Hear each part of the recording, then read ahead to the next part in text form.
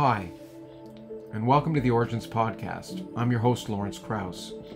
In this episode, I have a discussion with the professor of English, social commentator, and social critic, Janice Fiamengo. Janice may not be well known around the world, but I think she should be more well known for her remarkably cogent commentary, both her writing and her videos, in particular her videos for the Fiamengo file that she produced, which confront a major issue, feminism, from a different perspective. In her most recent set of videos, she actually discusses the history of feminism and demonstrates that much conventional wisdom about its history is actually misplaced. Janice is not an ideologue or a firebrand. She's a calm and very gentle speaker, but her arguments are full of logic and data, which is something I particularly appreciate. I really enjoyed my conversation with her, and I think you'll find it provocative at the very least. But I hope you'll listen to what she says, because after all, freedom of speech is really the freedom to listen.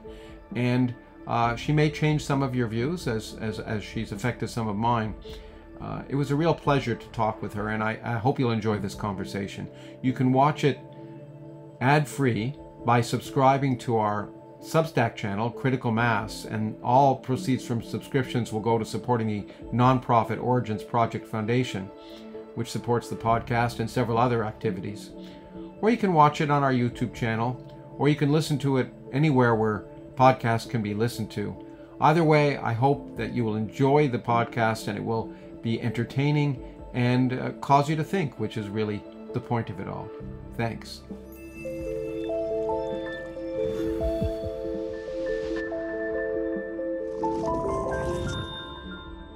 Well, Janice, I really appreciate your coming on the podcast.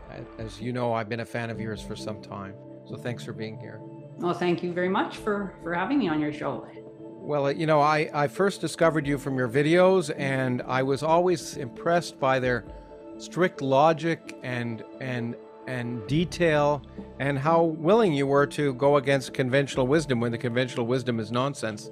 And that's something I've always been impressed with. So it's a real privilege to talk to you. And in fact, for full disclosure also, you were actually one of the panelists that we had planned to have on the very first Origins Project Foundation public event in Phoenix. And it was planned, and then unfortunately the world decided COVID would get in the way.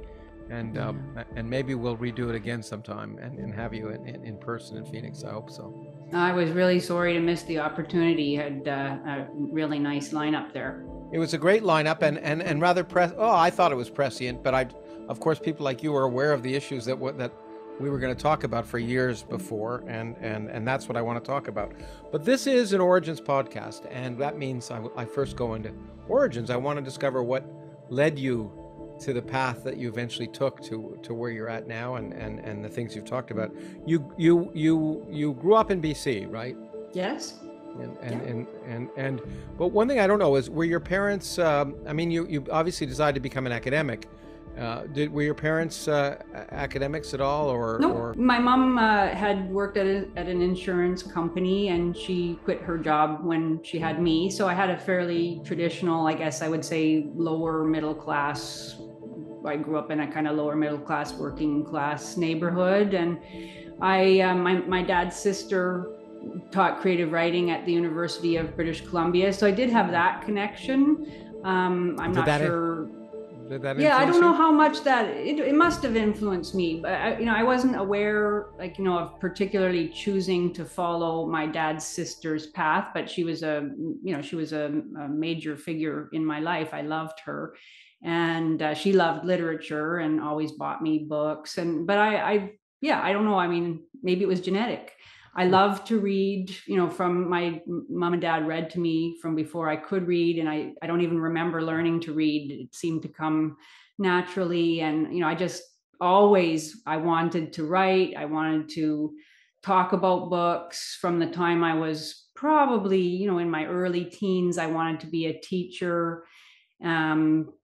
By the time I was in high school, I think I wanted to teach at a university if I could. I didn't think I would, but I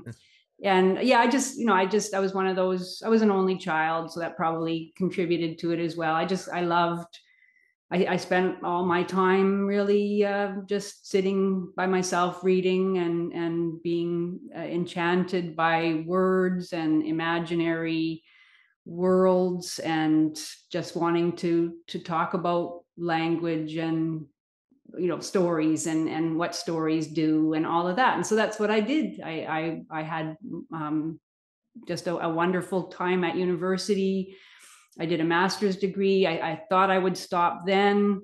I taught for a while as a sessional instructor, part-time instructor at the University of British Columbia and at Simon Fraser University in Vancouver. But then I decided, why not keep going? I love this. So I did a PhD, and I got a job at the University of Saskatchewan. I taught there for 4 years. It was a wonderful place. And I got a job at the University of Ottawa, and I taught there for the next 16, 17 years before I took early retirement. And it was a very smooth path for me.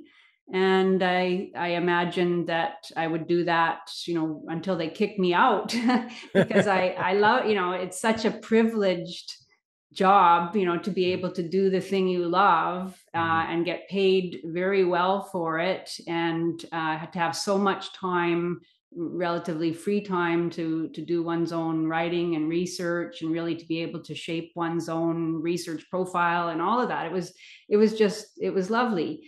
At the same time, of course, I was becoming aware of the darker currents that have overtaken, I would say, academia now. The obsession with victimhood and remedying victimhood, so I started to speak about that, and the thing I knew best was, of course, feminist ideology. The feminist approach to literature is a dominant one, and I had studied feminist theory for years when I was a PhD student, and it was just taken for granted that that's the perspective that one taught from, including other victim-oriented theories such as post-colonialism and anti-racism and all of those kinds of things. I reached a point where it started gradually. I stopped really identifying as a feminist, because I became aware of what a just unforgiving, relentlessly aggressive and mean-spirited and simplistic kind of perspective it offered. I looked out at all the young men. Well, there weren't that many of them, but they're about 20% of the ordinary English literature class.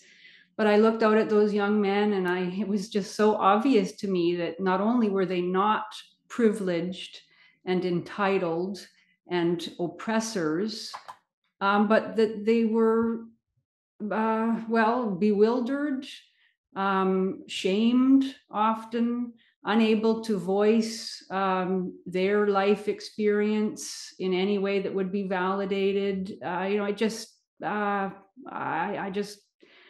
couldn't go on pretending that everything women did was to be celebrated, that women were these heroic survivors who had overcome generations of sexism and now must be celebrated, and men were always these privileged oppressors who didn't care about women, who in fact objectified and oppressed and hated them, held them back, and should now, in recompense for the sins of their fathers, step back entirely and allow women to take over the world because women would do a much better job of it, allegedly. I couldn't be a part of it anymore. And finally, it's just about 10 years ago now, I gave my first public lecture speaking against feminist criticism and really the whole orientation towards grievance studies and victimology that is so popular at every university in North America. And then I started making my videos, the Fiamengo file. Wow. Well, this is great. Your monologue just now covered many of the questions I had and anticipated them of your background. It's a perfect description of where you are. There were a few things I wanted to fill in. So you did your PhD Also at UBC, at Yes. UBC. And Mm-hmm. and just to point out, you'd studied feminist, as you said, you studied feminist theory. Your PhD, as I understand it, was actually about female journalists in early Canada. Is that the case? So it was actually kind of a feminist kind of view of It journalism. was. It was. Yes. It was. It was. It's called. Well, the book I published, based on the thesis, was called "The Woman's Page," and it was about women writers in general, essayists, novelists, but especially journalists, also public speakers, activists in late 19th century, early 20th century Canada. And really, I think writing that, although I was certainly steeped in feminist theory at the time, it also it made me realize that the feminist view of history simply wasn't true, in that here were women writing over 100 years prior to when I was talking about them, and they didn't see themselves as oppressed, and well, at least most of them didn't. A number of them were feminists and were able to articulate their stridently feminist and even quite vociferously anti-male views, even back then in the 1880s, 1890s, first decade of the 20th century. They found a willing audience. Their radicalism was celebrated. They were able to make careers out of voicing these heterodox opinions. And in fact, they had a great deal of authority and legitimacy as women speaking to these various social issues. So I realized that something had to be wrong in the feminist version of history if these women were able to give voice to very radical ideas, and in some cases to live very unconventional lives with very few limitations, relatively little criticism or opposition. And so that was what started me, I think, on my journey away from the feminist perspective.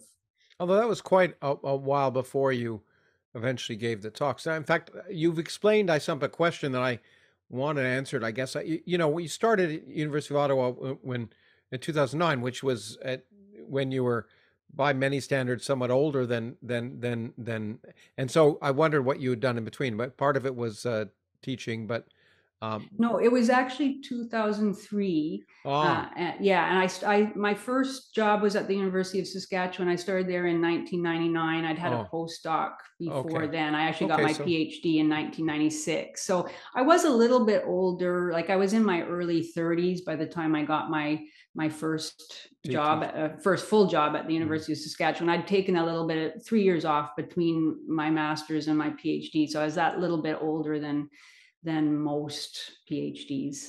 It may be too intrigued to ask, did you, during those 3 years, did you work at something else interesting? You didn't go fishing or anything, did you? No, I didn't do anything interesting. I taught at at UBC and SFU, and Yeah, I thought at that point that I might get a college job. At that yeah, point, you could easily get a college job, and there yeah. are lots of colleges in Vancouver. So I thought that I might like to do that, but then I just thought I'm gonna keep on because I like Okay. this so much. Now, you, um, in your, after the, I'm interested in your academic sort of specialty after the PhD on female journalists in early Canada. What was your research area or area of publications also related to sort of feminist things, or did it go in a Yeah. different area? It was? It was basically that, yeah. And I became, I think, what someone might call a member of the loyal opposition. I was still kind of working within feminist frameworks. I was still working mainly on women writers, though not entirely. My focus was still the early 20th century, late 19th century in Canada, although I started broadening out to British 19th century writers. But yeah, it was still basically, I was especially interested in nonfiction writers, those who wrote about social issues and how literature and just cultural discourse in general was impacted by social movements, that sort of thing. But I was questioning, I think, the dominant frameworks of the academy. Good thing to do, and you started to do it in a wonderful way. And I you said your first, you gave your first talk on sort of, and let's make it clear, you define yourself as an anti-feminist, and we'll get to that. And I think that's incredibly interesting. But you gave your first public talk on this in 2014. What, how did that arise, and what was the response of your colleagues and at the time? It was actually in 2013. Okay. Yeah, in March of 2013. How it arose was that in the fall of 2012, I had seen the planned lecture by Warren Farrell. Do you know who Warren Farrell is? I think I saw him referred. I think I saw it when I was reading and going through all of your stuff lately. I saw that name come up, and now I can't remember in what context. He's a major. He was a feminist. He was involved in the National Organization of Women, but he broke from feminism for the same reasons that I did. Really, he found its relentless anti-male animus unendurable.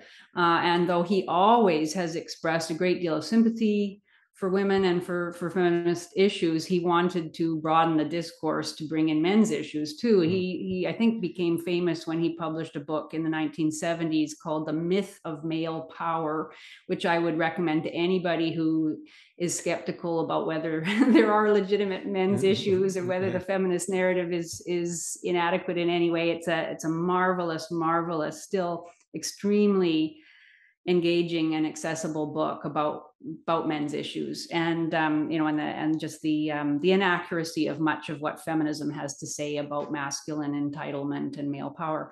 So he was to speak at the University of Toronto in the fall of 2012, and he was actually speaking about the boy crisis, which has become his big topic really over the last 10 and more years.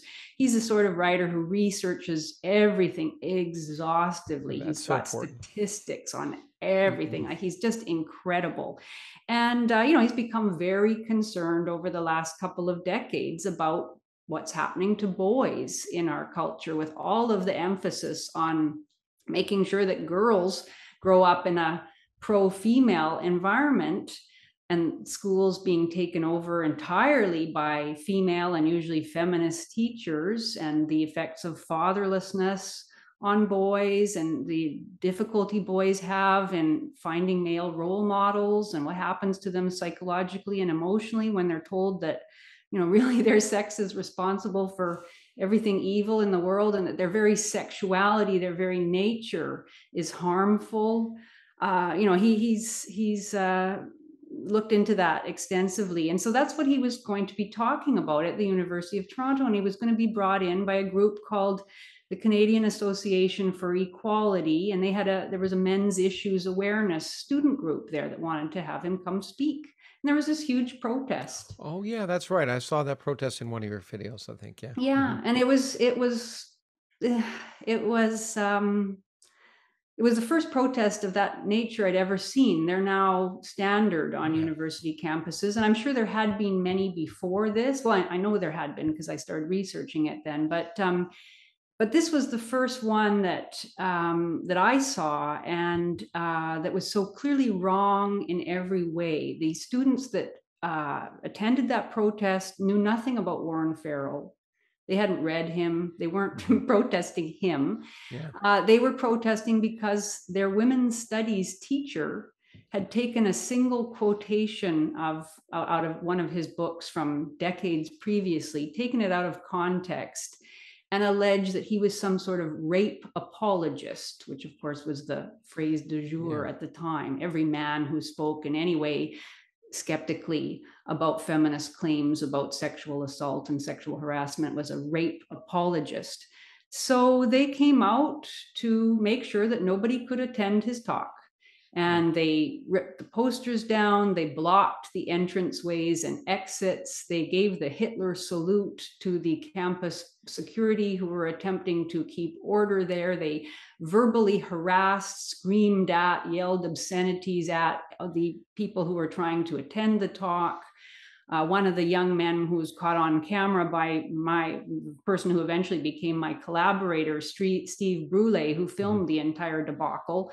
One of the young men there was there because he had two friends. He was 18 or 19. He'd had two friends commit suicide in the past year, and he was hoping that he might find some closure or at least some understanding from hearing Warren Farrell speak. But he was subject to a bunch of screaming harridans with nose rings telling him that he was a fascist because he wanted to hear Warren Farrell. So I saw that, and I was, of course, appalled, not really surprised.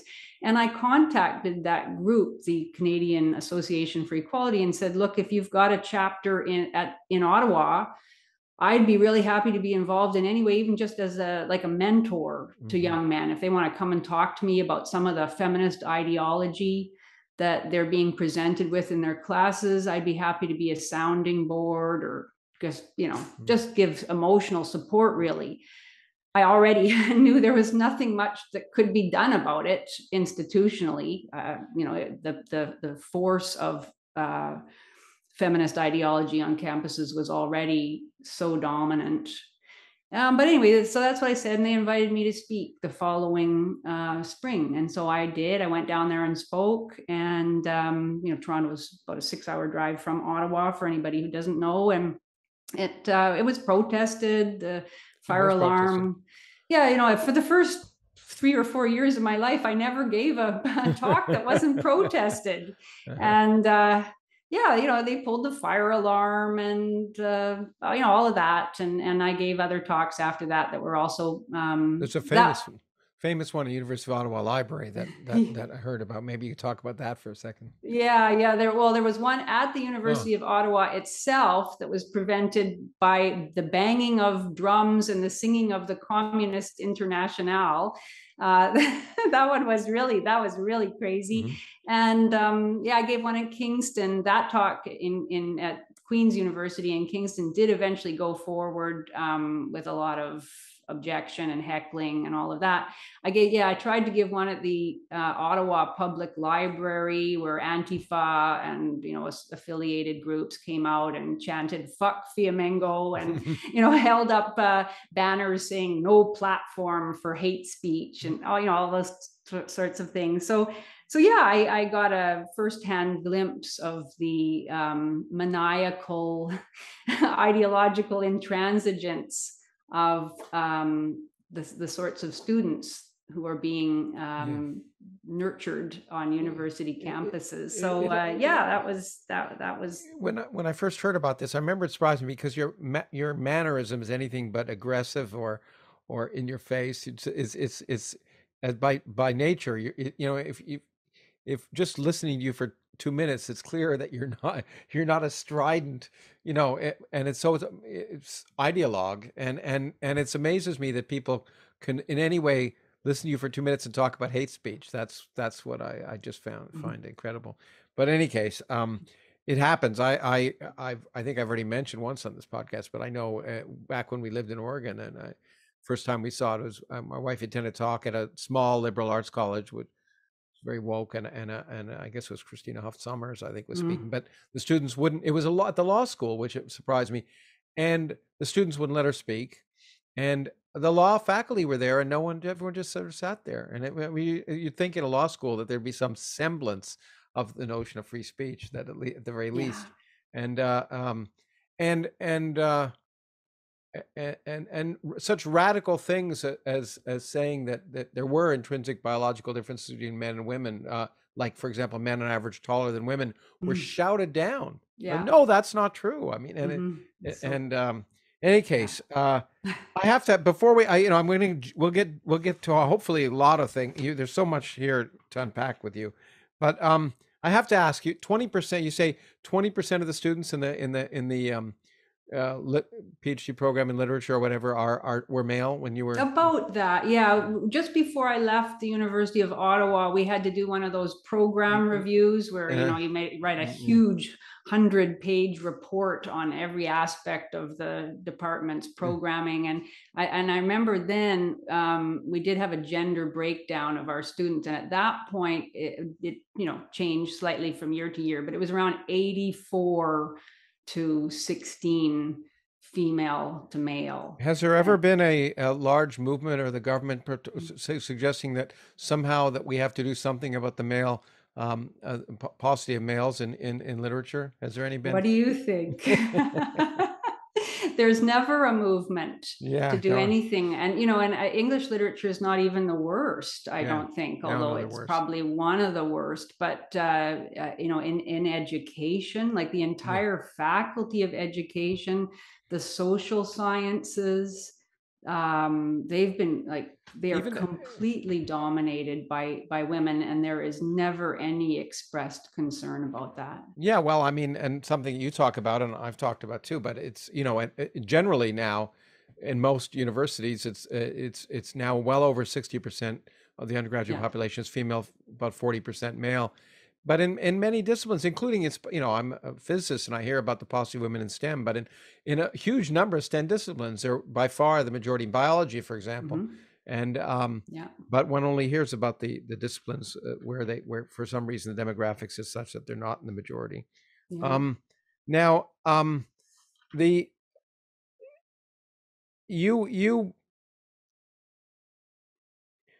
what was it? Well, actually, before we get to the details, your talks were protested. How did your colleagues respond at all in literature in the university or elsewhere? If you want to talk about it, you don't have to. Yeah, I don't know. By that point, I was already, I think I'd made it clear, and it only takes, one comment said in a department meeting, and everybody knows, uh-oh, she's not one of us. Okay. And so by that point, I think it was already pretty clear that I was, a non-believer. Okay. And so, my colleagues were very nice to me. They're very civil people. And I did have a few friends, but I think I would have to say that I was essentially very nicely frozen out. They must have known. I didn't, tell anybody. I didn't send around a mass email saying, "Hey, look, I did this talk at the U of T." But obviously they would have seen it and been appalled. But they were nice enough not to say anything, and nobody came. You didn't have a conversation. There were no conversations about the intellectual content of that, or the whole issue, or were there no seminars or? What do you mean? I mean, on the issues you raised. I mean, on the issues raised in your public talk and the history of feminism and the claim and the treatment of man. But there was no. I mean, in that last year when I told you we did the program review, and I was responsible for writing up part of our self-report document. And I did actually comment on the paucity of male students. And I said, because we were always concerned with keeping student enrollment up. And I said, one really quick and easy way we could increase our enrollment would be to make our classes more attractive to men. And maybe we should have a conversation about how that might be done, and whether that, could be done partly by changing the ideological approach of most English literature courses. But that just gets frosted out. It's never picked up. Did it make it into the final report at least? Yes, it's there. Okay. I think so. But it would never be actually flagged or focused on. When I can't help but asking, when I heard that you had taken early retirement, I wondered why, other than perhaps it was financially attractive because of the university. But did you leave academia for the same reason a lot of people leave academia lately, which is that it's just becoming, impossible to be involved in open scholarship and discussion, or is it? Yeah, exactly for that reason. I started to feel nervous while I was teaching. I did think that it was only a matter of time before there would be a student complaint. And you know what happens after that. Then you get forced out, and it's very, very humiliating and horrible. So yeah, I was always nervous, even just giving basic information about the authors we were studying. So it just became so uncomfortable. And so from the time I was in my early 50s, I started thinking, if I can go at 55, I will. And so I did. And, you know, the fact that my mother was here in Vancouver, where we've moved to after my dad died, I thought I would like to live in the same city as my mother. So my husband and I were kind of thinking along those lines too. It's nice. It's nice that you're both able to do that and both able to move. Did you think that you didn't feel protected by the fact that you're a woman?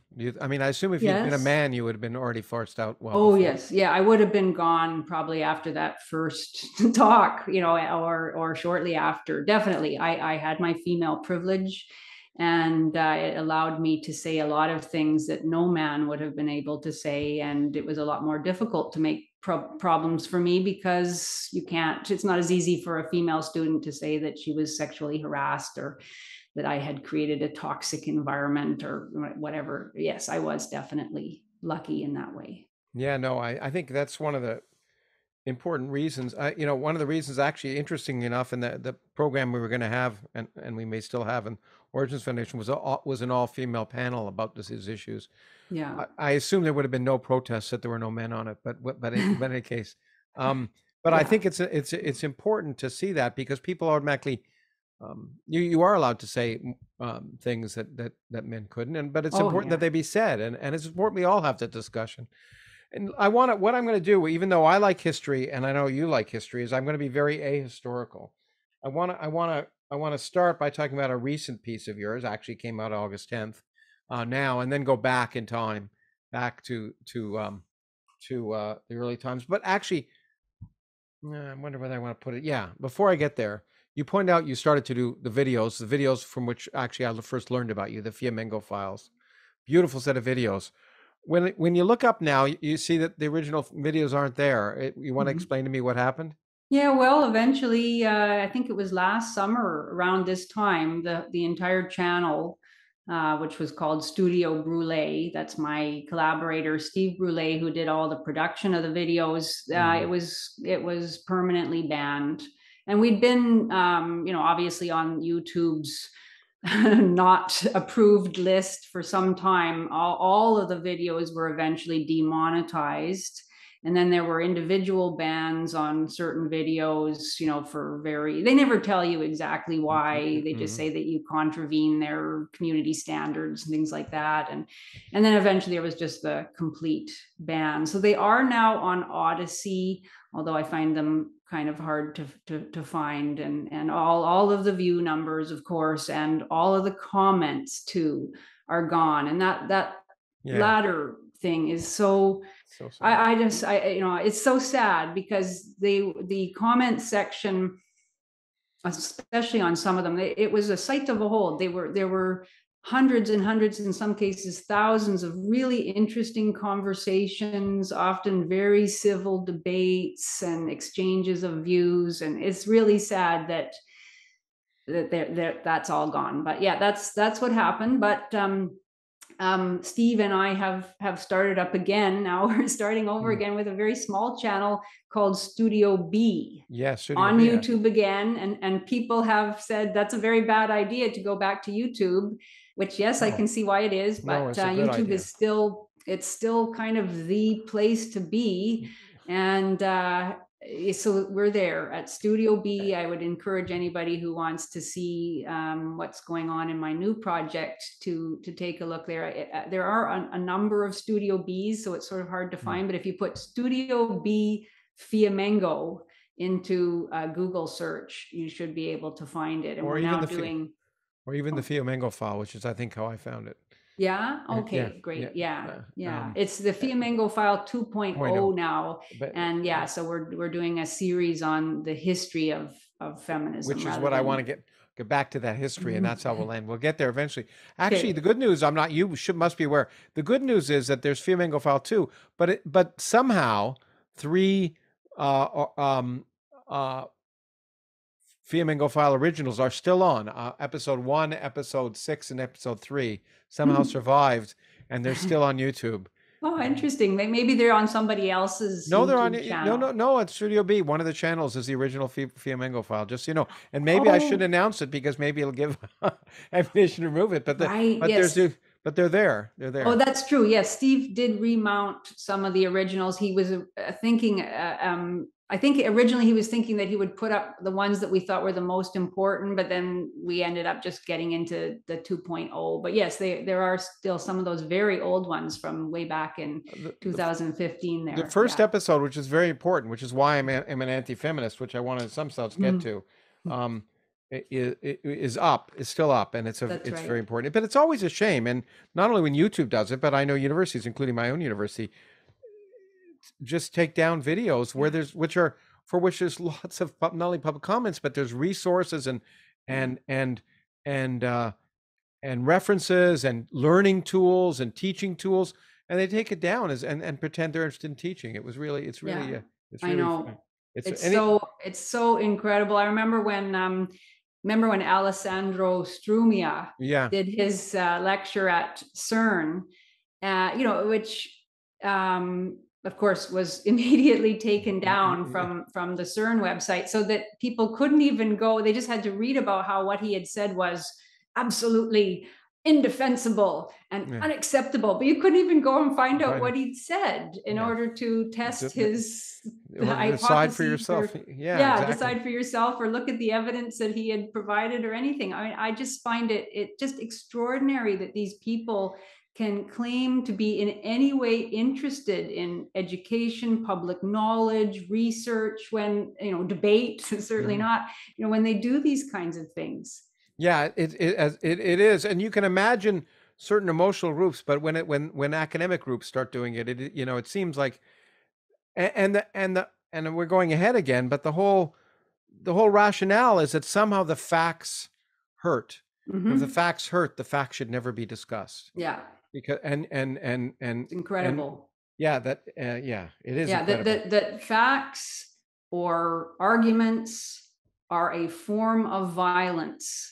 That started to be the dominant claim. I don't know how long ago, 15 years ago, perhaps, became really popular about 10 years ago, to shut down anything that these groups didn't like. And it's just, it's incredible. It's so ridiculous, so facile on its face, and yet it has enormous power both within and outside of academia to prevent people from exploring all sorts of subjects that have great public import.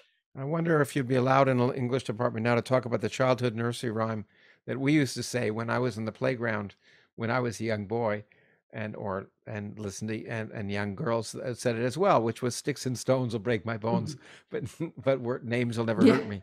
Yeah, and now names will definitely hurt. Yeah, it's absolutely opposite, and so anything, I mean, it isn't like, I don't think they really believe those things. I don't think the people claiming to be hurt are really hurt. I mean, it's just a very convenient piece of rhetoric. It's a pure power play. It's about who gets to decide what's acceptable and what's not. It's about whose feelings matter. It's about which victim group, can excoriate which other so-called privileged group. Although obviously they're demonstrating that they're not really a disempowered group at all if they have that kind of power, but those contradictions don't stop them. And so it's just a way of demonstrating that certain groups of people have got to face the facts that they are no longer able to speak honestly about a whole range of subjects in any kind of public forum anymore. And the people who are not able to do that are the people who are supposedly we've been told have the power. And to date this, and as you know, I recently wrote a piece saying that part of the problem is if you let, I don't know if I use the word spoiled children in the piece, but people behave like spoiled children, and academia is and academia is allowing that to happen with impunity. then that's going to continue. And until someone stands up, and some institution leader, and you can understand, I've seen it happen. I've seen it happen to me when I've talked about this. You get barraged immediately. It's very difficult. You can understand. It's not as if people are cowards. It's awful if when people speak up and then are just attacked. Yes. Speaking up. So you can see why academics have become afraid, but somehow we'll talk at the end about what we can do. But this is your chance and not mine. So as some people are immediately going to write in the comments section of this, okay. let her speak. This piece that I just picked up most recently, Men Have Been Psychologically Abused by Feminist Ideology for Decades, in some sense is a review of some of the history from your discussion, but it came in the context of a I can't believe it. I couldn't believe of a TV program, I guess, when in the UK in the election, one of the Liz Truss, I guess, has said that she's going to make catcalling illegal and catcalling, wolf whistles, and down blousing, which I'd never heard of, which is apparently photographing a woman's cleavage. Which that would be illegal. Of course, you wouldn't want to. I guess the whole Grammy Awards would not be possible. Yeah, right. Yeah, but if you suggest that maybe women shouldn't bear their cleavage in the way they do, that's a terrible sexist thing to say. Yeah, exactly. In any case, but in the context of that, you talked about the debate that happened, and I want to just quote some of the numbers because they're UK numbers, but basically you're saying, look. Not only is the legislation, of course, divisive and insulting to men, as you point out, it's also state overreach. But that people one of the points you've raised often is that they ignore, and feminism in particular ignores the difficulties of young men and males and who are supposedly so privileged. And you talk about in the context of history. But here are the statistics in the UK: 75% of suicides in the United Kingdom are committed by men. Men are 95% of the prison population, 85% of the homeless rough sleepers, and 77% of alcoholics. Workplace deaths in the United Kingdom are 94% male. Boys are performing far worse than girls in the UK in primary systems. At the tertiary level, young men are outnumbered by women at close to 2 to 1. And as you point out, wouldn't you think feminists might spend a few days at least pretending to care about men's issues? Not in your life. They continue to hammer away at male entitlement. So those are some of the statistics but I'll let you elaborate because it's a nice article on sort of where to go from there. Yeah, well, I mean, it's and the statistics, by the way, are for North America, of course, are pretty much identical or even worse. I think men are 80% of suicides in the United States, and they're 97% of workplace deaths, and yeah, 96% perhaps of the prison population, yet we still have these programs for how to keep women out of prison. Nothing about how to keep men out of prison. It's just like the glaring contradictions don't seem to faze feminist ideologues or even the general public. And I think that's the thing that I find so frustrating at times, is that wherever you are on the political spectrum, I know there are leftist men who don't consider themselves feminists. There are certainly many conservative men who don't consider themselves feminist.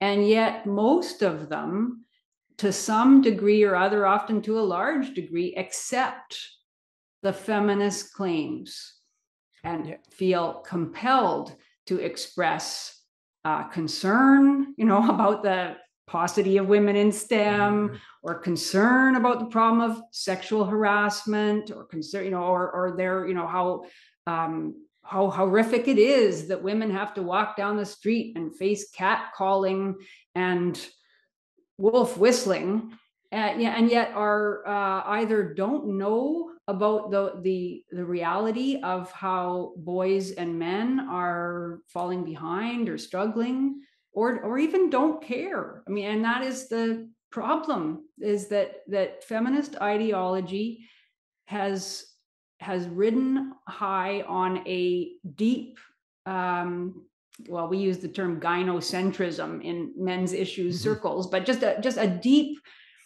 preference for women. Both men and women find it hard to care as much about the struggles that men face. This has been amply documented by experts in psychology. There's a woman named Alice Eagley who's done a lot of research on this, and Antonio Mladek and various others, Roy Baumeister as well. And they just keep finding over and over again that women have an in-group bias. Women tend to care more about other women. They have a strong sense of belonging to that group, womanhood.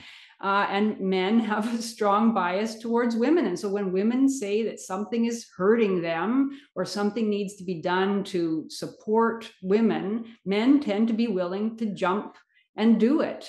Whereas when men complain or raise issues that are affecting boys in our society, everybody gives a collective yawn. And that's how feminist ideologues have been able to get away with decades upon decades of programs to advantage women, which have disadvantaged men. And it's why we're not very interested now in doing anything about the asymmetry that has resulted. Yeah, no, in fact, when I first began to sort of think and question this, was I was a chairman of a physics department.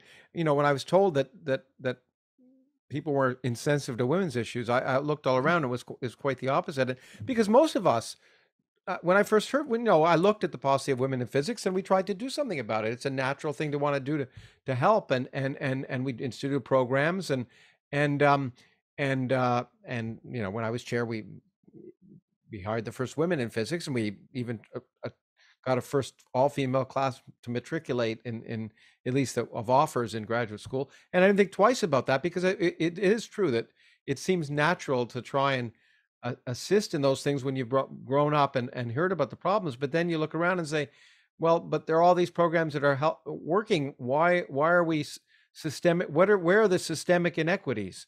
Where are the and one of the things that you broke me up when I was reading is you talk about that we need to do. This would be a wonderful speech to begin with. Which might get you in the door, but then kicked out very quickly afterwards. But we need to do something about the systemic inequities in universities and get applaud. The systemic inequities against men, and that would really, which is what you said.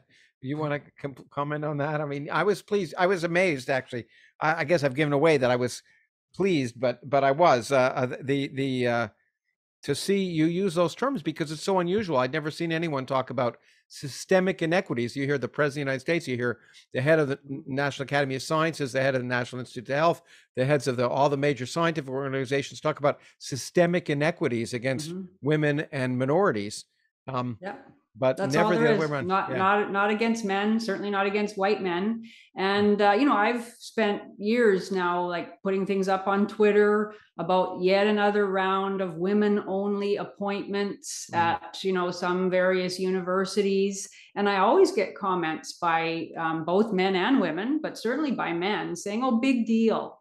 Oh, so what? So here's, for 1 year, some men are going to be discriminated against. Boo hoo.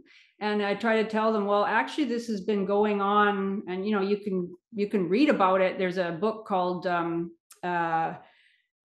it's by Martin Loney. It's called In Pursuit of Division, Race, Gender, and Equity Hiring in Canada. He wrote it in the 90s, and it documents the beginning of all of this in the late 1970s and 1980s. He was writing as a, not exactly a socialist, but certainly a left-leaning person interested in social justice and all this. And he was saying, this is not the way to go. And he had all the statistics showing that, in fact, like you can't break down issues in these very binary, simplistic terms, because it simply isn't the case. If you're looking at income level, you'll find immigrants from Greece and Portugal right in there with immigrants from Jamaica in terms of their income level. So you can't say that all whites have privilege and all blacks don't, that all those kinds of things. And, he really gets into it, and he provides the same kind of very meticulous analysis of the position of women, over those decades. And so this is something that has been entrenched in academia and elsewhere in the society for decades. I mean, I find it breathtaking that this is what men have had to endure, and yet still feel ashamed for their alleged privilege, that at least 2 generations of men have been discriminated against in hiring overtly, legally, that there have been positions either held only for women, or at least, where, men could apply, but they weren't going to be even given a serious look at if there were any women who were even close to similarly qualified. I saw that myself with my own eyes at the University of Saskatchewan year after year, starting in 1999. So I've seen it personally for over 20 years. I mean, if I were a man, I would feel really angry about it. And I think they don't. And I mean, I think we should be, men and non-feminist women should be marching in the streets and saying, no more discrimination. Let's live in a culture, let's live in societies where people have equal opportunities to bring their gifts to the world and to pursue their ambitions and their talents. And that's an end of it. Let's stop this. I mean, I just find it outrageous. And if you talk about this and, the source of male anger, most men aren't angry. And the vast majority of men just want to say, okay, let's call it quits now. Let's start over again.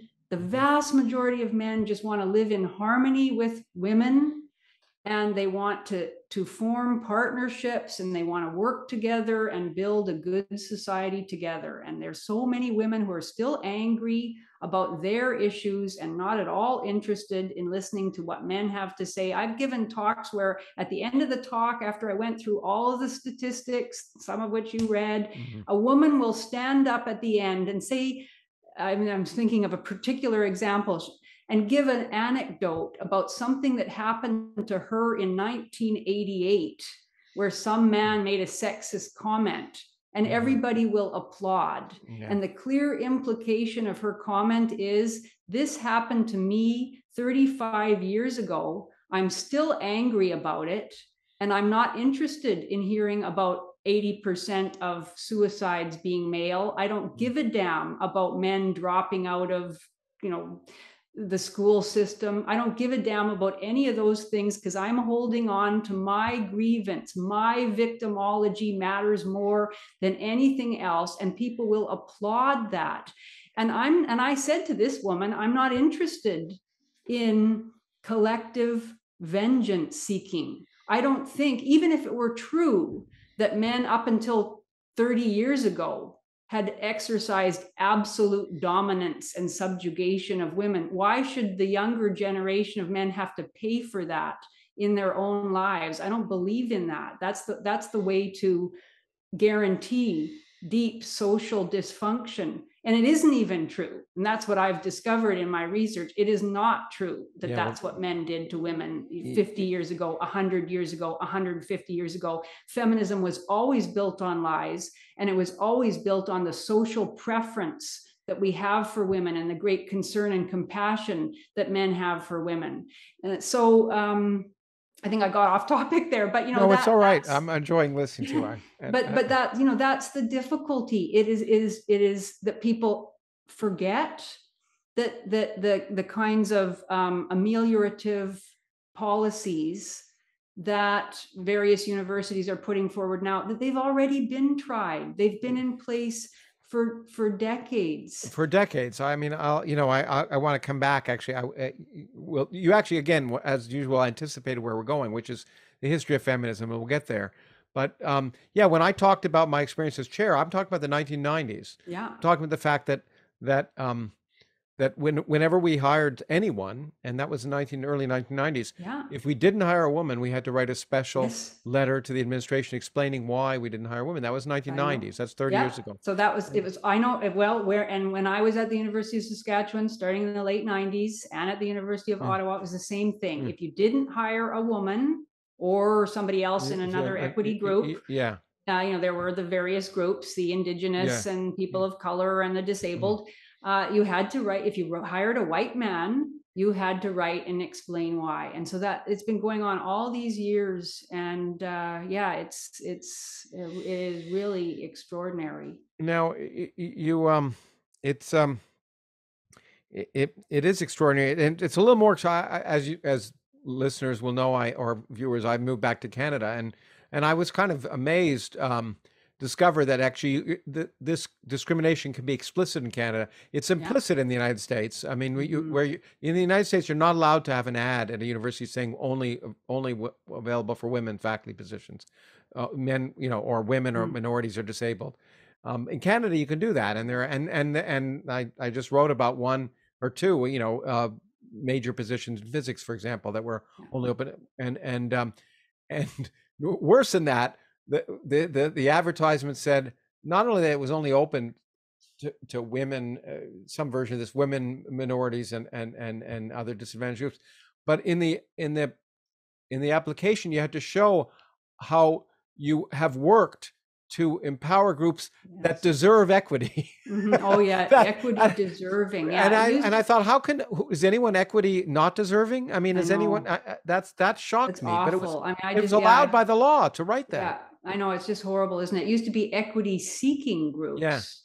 For a long time, and then they changed it to equity deserving groups. So only certain groups deserve equity. I mean, it's right there. The bigotry is so blatant in everything that they write, and it is somewhat startling to know that is part of Canadian law. It's right there in the Canadian Charter of Rights and Freedoms that you have.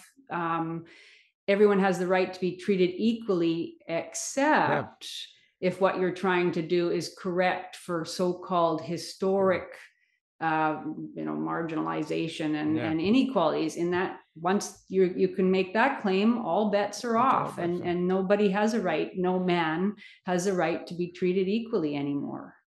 Just out of a point of information, is there a discussion anywhere of what equity deserving means? I mean, it was the first time I'd seen it. Do people write specifically what that implies? I mean, is there a legal or any? I'm sure there is. I don't know. I don't know. I never looked, but I'm sure it's defined, and it would be defined in exactly the way that it's always been defined. It would be women and people of color, and etc. Yeah. Now, again, not only am I going ahistorically in terms of history of feminism, I'm going ahistorically in what I plan to talk to you about. But you brought up so many interesting points in the last discussion. In particular, you point out how men who are not only have bought in, are particularly sympathetic to these issues because they've been told their whole lives. But you talk, interestingly enough, about even people who point out the problems with that, the fallacies of some of those arguments, inevitably, implicitly buy into them. You wrote an article saying accused men on campus are up against decades of feminist myth making, but what fascinated me was that you quoted Stuart Taylor Jr. give a warning to parents about how difficult it is for their sons, and when it's one of those things you read on the surface, you go, yeah, but then you parse it, which is a wonderful thing for a professor of literature to do. So let me give the quote, and then I'll let you parse each. I don't know if I can remember what I said. Okay, I'm going to give you the quote, and then we'll see. This will be a good test. So the quote from him is, "You should, of course, treat women with respect. Avoid making Okay, hold on. We'll go through each of those words because I think you'll remember once I give you the sense. Okay, you should, of course, treat women with respect. Avoid making unwanted sexual overtures, and be quick to help the victim of an apparent assault, sexual or otherwise. What may be less obvious is that just as women in college face grave dangers from rapists and other sexual predators, men like you face grave dangers from false accusers. and you go on, but what amazes me, you say, okay, you read that and you go, good, he's pointing this out, but then you point out each of those claims is itself not true. So let's go. You should Yeah. let's. Why should you treat women with respect? I mean, I agree that we should approach every individual we meet with, the intent of being civil. I don't know about respectful exactly, but certainly civil and polite. Why should men respect women? Are women ever hectored to respect men? No, of course not. And if women were, like, if we want to make that our cultural bedrock, that each sex treats the other with respect, okay, that's fine. But of course, that's not true. Women do not respect men, and men shouldn't have to respect women if the women aren't behaving with respect. And the implication there, of course, is that a special standard is required for women. And there's also a kind of female moral supremacism built into that, which is that somehow women are more worthy of respect than those disgusting, dirty, horrible men. So yeah, I reject that right from the outset. It's all part of that. We should believe women. We have to protect women. Well, why? If they're liars, if they act dishonestly, aggressively, shamefully, then I don't respect them. Yeah, I agree. I guess I'd give him a little leeway. I think you don't need to respect people. Some people aren't deserving respect, but treat people with respect, I think, just means courteously, civilly, and that I'm all in favor of. And absolutely, the people who are idiots, you might as well treat them at least courteously and civilly with kindness, because there's. I agree. Yeah. I agree, but it's the implication that men don't treat women with respect to begin with, and that women are uniquely deserving of respect while men aren't, that really bugs me. Okay, second sentence. Poor guy. He was trying so hard and you just destroy him. Anyway, not really destroy him, but the language. No. Second, the parsing is really interesting. The second claim, which sounds reasonable, but then of course you argue against, avoid making unwanted sexual overtures. Your turn. Come on. Yeah. What does that mean? Unwanted? I mean, come on. How is the guy to know? We still live in human communities where men make the vast majority of romantic and sexual advances. I think that's human nature. If you want to argue that's just learned, okay, fine. It still is. Most women do not make the first move. So how is the man to know whether the sexual overture is wanted or not? I mean, this is the whole problem with sexual harassment legislation. It says that anything that's unwanted falls into the category of sexual harassment. So if a man asks a woman out for a date and she says, oh, gee, I'm busy that night, and then he asks her again, not realizing that, oh, I'm busy actually meant, bug off, creep, but she couldn't say it because that's how women often are, then he's now guilty of an unwanted advance. So, that's just. You see, I'm a scientist, and it seems to me maybe a quaint notion that to find that you base your presumptions on empirical evidence. So it's hard in this case. It would be hard to know what was unwanted unless without any empirical evidence. Exactly. And one of the ways would be to ask someone out or something like that, and then you might get some evidence. But okay. And and this is this whole idea of the unwanted advance. It has built into it a privileging of a certain type of man who is very, very attractive to women. His advance is not going to tend to be unwanted. But the nerdy guy who has spent all of his life, let's say, reading about astronomy, and doesn't have that much experience with women, but still really likes women, and the only women he's ever going to meet are the women either in his classes that he's taking at university, or if he goes on later, maybe women in his lab, or whatever it happens to be. What is he supposed to live as a monk? Is he not even allowed now to make an advance without that being somehow considered unacceptable, even by a guy who has spent his life writing about the injustices to accused men on university campuses? Even he's bought into the rhetoric. Yeah, exactly. And another issue which I guess I credit my wife with teaching me about, because she's a woman, an attractive woman, as I think she is. She said, you learn how to kindly and gently say no, but it's not it's not traumatic. It's, I mean, it's something it's something mothers or fathers teach young girls is how to. Women are going to be. You're going to be.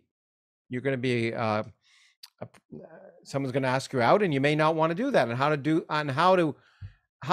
do it kindly, or if the proposition is rude, and how to say buzz off and just go away and not feel like you've been traumatized for the rest of your life. It's just part of becoming an adult. And similarly for men, it is very difficult. Quite frankly, it's quite difficult for the woman to say no. Often she doesn't want to hurt the guy's feelings. Exactly, it's very difficult. It's very difficult to say, I just don't find you attractive at all, and I never could. That's awful. And so lots of women don't want to say that. And the guy, I mean, what have guys been taught? Even now in our feminist approved culture, the idea of the masculine hero, the most chivalric hero, he tries, he wins the woman. That's what he does. And maybe he does great exploits. He defeats the evil in his town, or he does something wonderful, and he does those things for the girl he loves, who maybe wasn't interested in him at first, but now she is, because she sees what a wonderful man he is. I mean, I think that's still an admirable romantic paradigm, but what that means is that the guy is often primed not to take no for an answer, at least not the first time. And who can blame him? Like, lots of guys have said to me, if I had taken no for an answer, I would never have married the woman that I love. Well, it's actually the basis. Speaking of literature person, someone pointed this out to me. It's the basis of essentially every romantic comedy. Boy asks girls out, she says no. Boy asks girls out, she says no. Finally, boy asks girls out, she said yes. I mean, that's the basic. And the other part of this, and I wasn't going to talk about this because I'm a man. I mean, I'm not supposed to. But again, my wife has pointed this out. It's not. Of course, it's difficult for a woman to turn someone down gracefully. It's a hard thing to do, and you can damage people by, you can imagine how bad you feel if you say, no, you're not attracted to me, I'd never go out with you.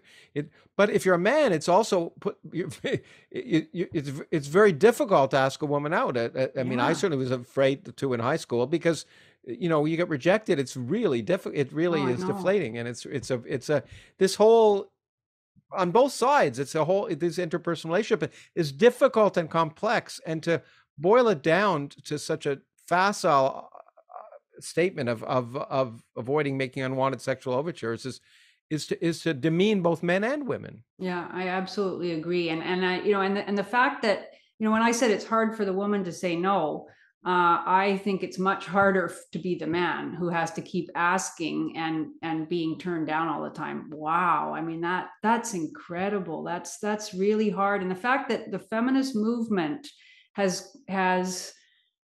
cast all of that into the realm of male predation on women, and that's supposedly the only thing we're supposed to care about is women's alleged feelings of fear and apprehension when they're having these unwanted advances. Again, it's just so lacking in compassion and humanity.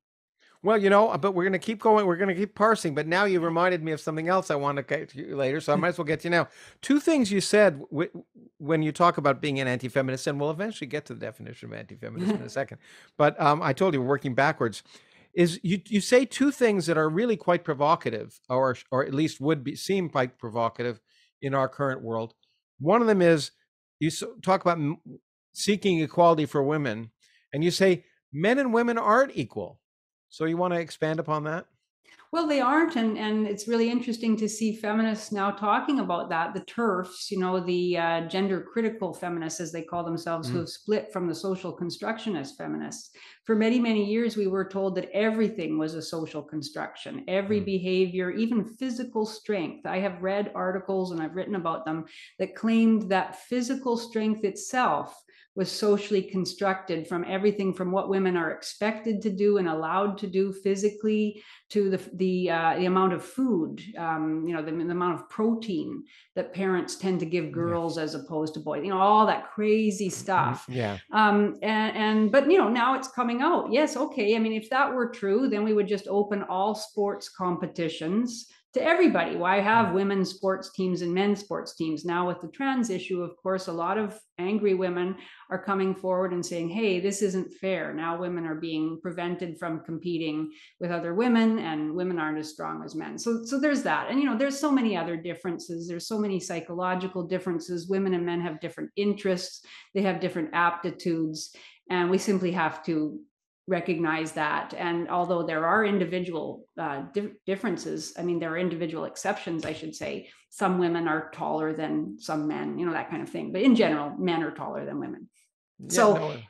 And let's, like there's so many, when a man and woman are lying in bed at night and all of a sudden there's a loud noise right around the front door. Okay, I admit that maybe in 1 or 2% of households, it's the woman who goes down to investigate. But I think in the vast majority of households, it's the man who goes down to investigate. And it's the man who kills the spider in the bathtub and, all these kinds of things. So this idea that equality is our new God and we're going to have to rearrange everything and force people into boxes because we believe in equality, I just think that's a very bad postulate to begin with. And the point is that what people don't realize is saying that people aren't equal is not a judgment call. No. It's not a pejorative statement. It's not a value judgment, because they're in inequalities, but they go, it's not to say one is better than the other. Men are taller than women. Maybe men are stronger than women, but it's also true that women are socially more adept than men on the whole, socially more aware, which allows them, in fact, to sometimes manipulate situations and maybe gives them an advantage, even when you think the power advantage is somewhere else. So it's just the recognition that there are differences, but it's not to say that the fact that there are differences makes one better than or worse than another. And I've not met very many men who are interested in talking about the general inferiority of women. Again, I keep coming back to this, but I've talked to so many men since I started doing this anti-feminist stuff, who just, although they are very angry at feminist ideology, they still really love women. They love women's bodies.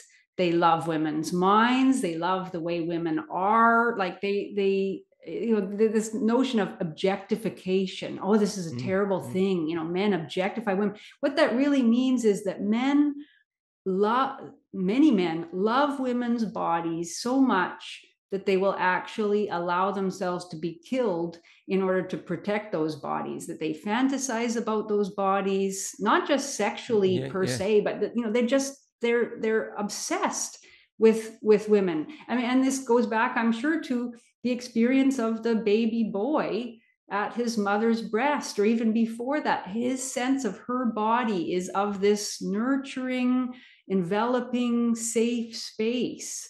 A girl has a very different relationship to her father. It is not the same thing. And so there just are all of these differences, and it has very little to do with men wanting to oppress women. I have met a lot of women who don't like men very much, I'm sorry to say, who have contempt for men, at best are indifferent to their needs or concerns, or even have a vengeful kind of satisfaction that they take in the thought of a man suffering. I've had conversations with women where they talk about how, I had one conversation with a woman who talked about how men suffering kidney stones was a kind of revenge for the fact that men don't give birth, and so therefore don't experience that pain that women experience. And she laughed at the idea.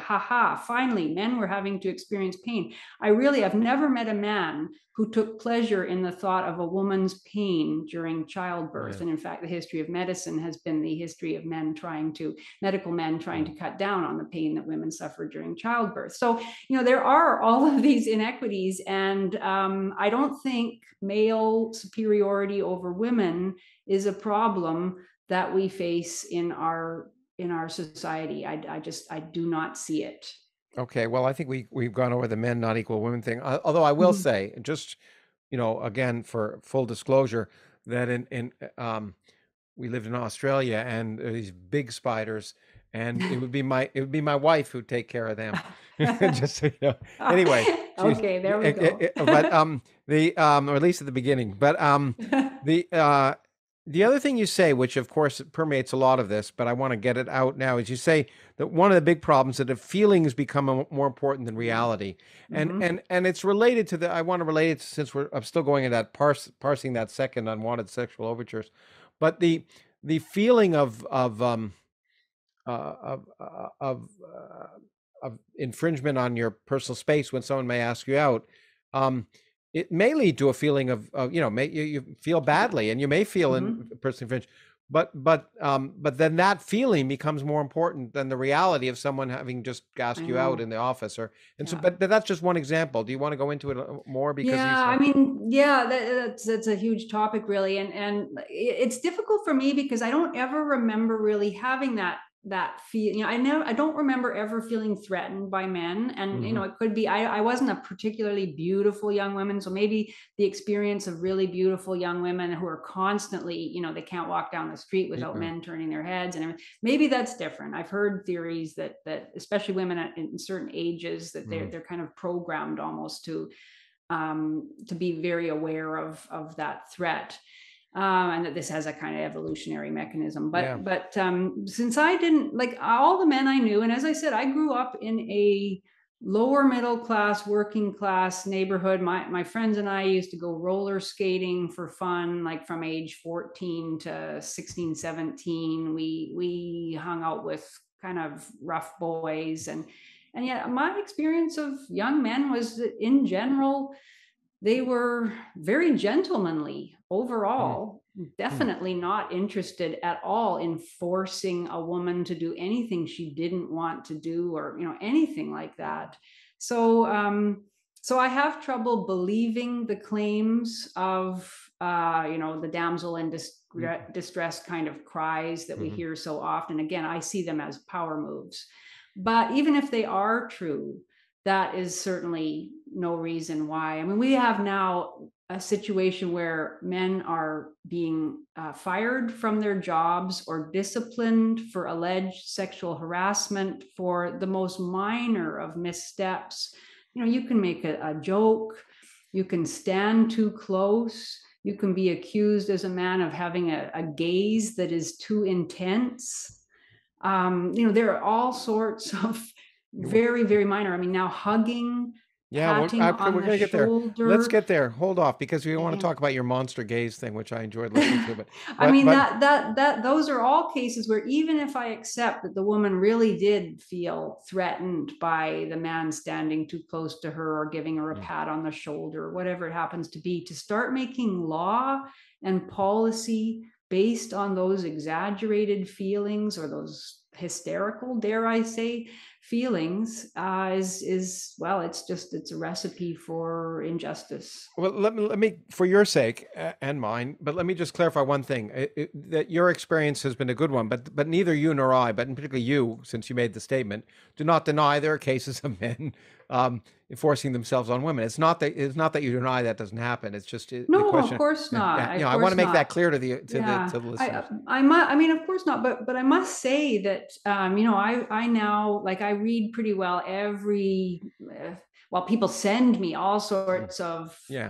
articles about this complaint of sexual Mm. harassment, this complaint of sexual assault. It's very difficult to find one where you say, yeah, that there, the Yeah. guy was obviously guilty. In so many cases, they are murky at best.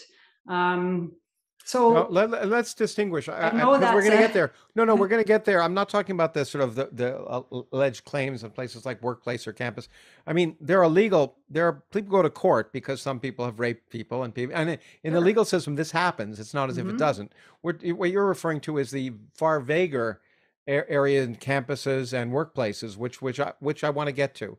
But before we get there, I want you to parse this last sentence, which will Mm-hmm. get us there, which is. You say, whereas what may be less obvious is that just as women in college face grave dangers from rapists and other sexual predators, that Yeah. statement you point out, as other Yeah. people have, is complete false I mean, he nonsense. knows it. I don't even know why he said that. He's the one that brings out the statistics that every reputable study has found that the danger that women face in society at large is certainly higher. Like, women are safer on college campuses in North America than anywhere else. I mean, there were cases where universities didn't receive a single report of sexual assault, in a year or 2 years. So these are places where, women are very safe. So I don't understand why it's always necessary because as soon as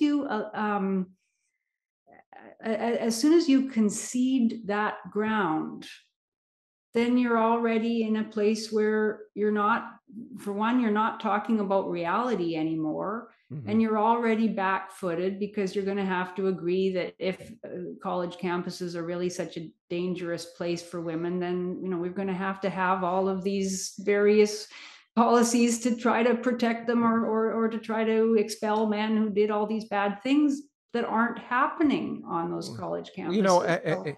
Heather McDonald, who I've talked to, and has different politics, I think, than probably both you and I, but we agree on some things, has pointed out something very true. If that were really true, universities wouldn't be able to recruit students and parents. Yeah. If they were to say, 40% of the girls on our campus are raped, it wouldn't be the selling point of trying to get in. What kind of father would pay for his daughter's education? Because they're not. It's because it rarely happens that they're able to.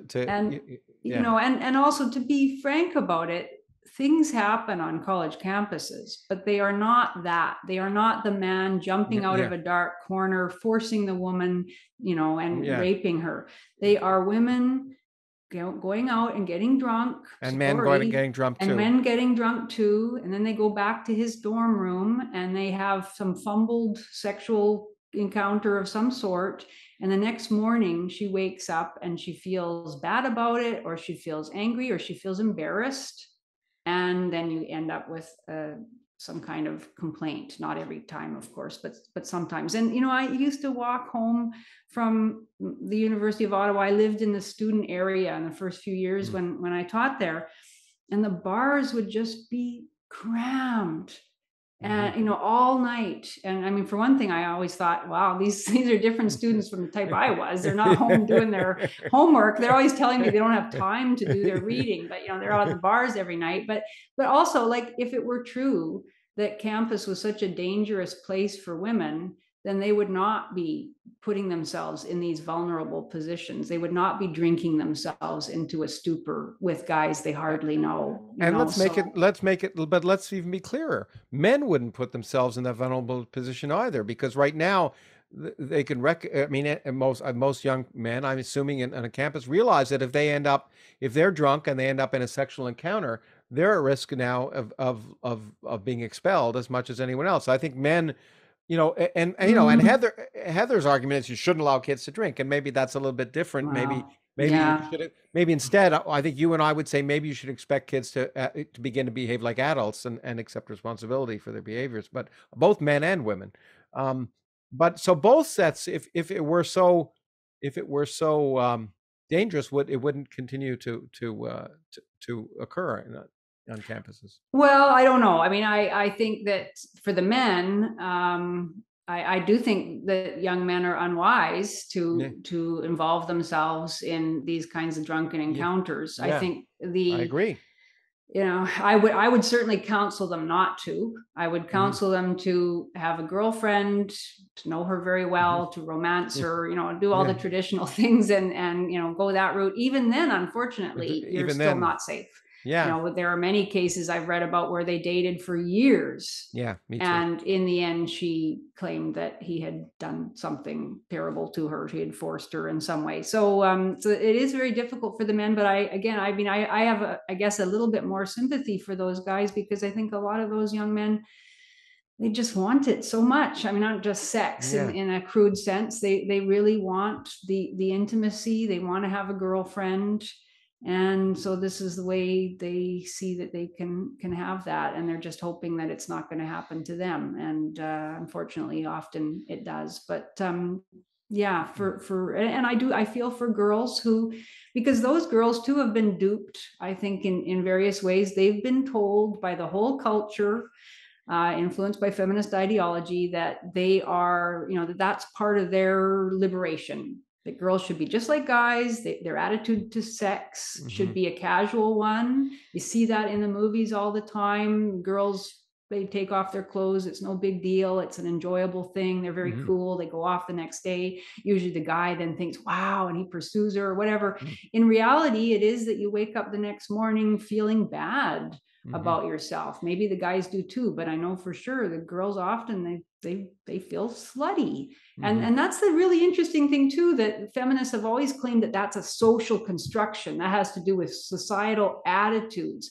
I think it's deeper than that. And the fact that girls still feel that tells us that all of the social constructionist talk and all the discourse about empowerment and, you know, sexual liberation and everything, that it is not actually true. Doesn't help girls to act like that.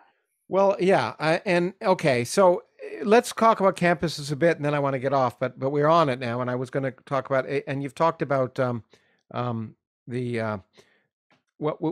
you've talked about what you view are various inequities, and we can talk about that. But the response now, just to give a sense, and you talk about Ohio State. I think it's in the context of maybe the monstrous gaze thing, but you know, universities are enacting regulations that define harassment in a way that's so difficult to say is harassment. And well, hold on, my dog is harassing me.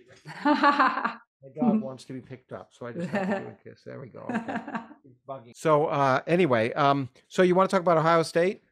Well, I just remember it was just one amongst Oh no, many it's no different.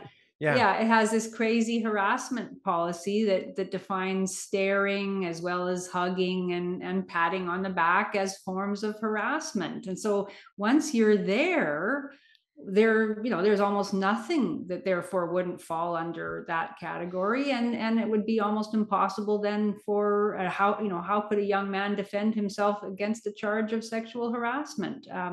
It's you know, and even if we get to the more serious, the idea that any kind of sexual encounter, if the woman has been drinking, now that can be sexual. That's automatically no consent. She the woman can't is drunk. Consent. Yeah. I mean, wow. Given that many young women use alcohol precisely to give themselves permission to be sexual and to loosen their inhibitions or nervousness or whatever.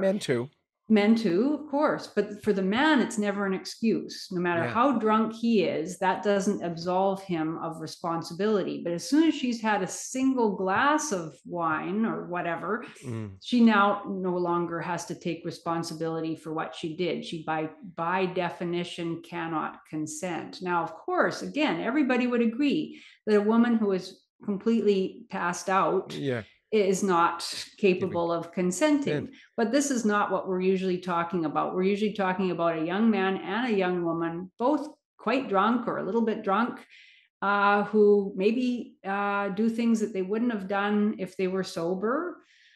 Hard to say, but suddenly she is not responsible and he's a villain.